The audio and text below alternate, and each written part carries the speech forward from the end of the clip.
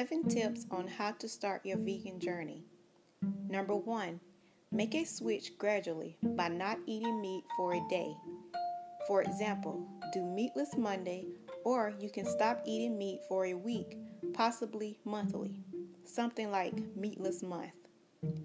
Number 2, veganize your favorite dishes.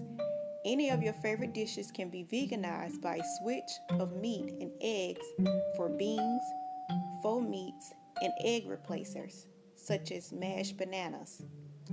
Number 3, check out new vegan recipes.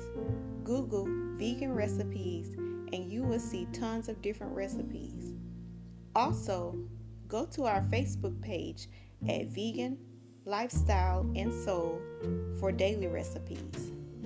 Number 4, try faux meats and non-dairy products.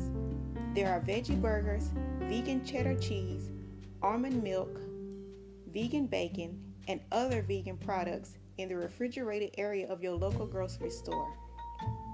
Number 5, cut cooking time with convenience meals.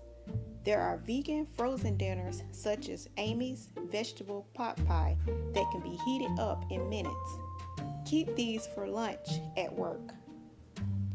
Number 6, explore ethnic foods. Try hummus, which is very delicious, vegetable sushi, Thai coconut curry, and other meatless Middle Eastern, Asian, and Indian foods. Number 7, discover vegan-friendly restaurants. Some vegan-friendly restaurants are the Cheesecake Factory, P.F. Chang's, Uno Chicago Grill, just to name a few. Also, you can Google friendly vegan restaurants for other eateries in your area. Now that you have the 7 tips on how to start your vegan journey, we are here to support you on this journey. So go to the Facebook group Vegan Life and On the Move for more support on your vegan journey. See you in the group. Signing off, Celeste McFall.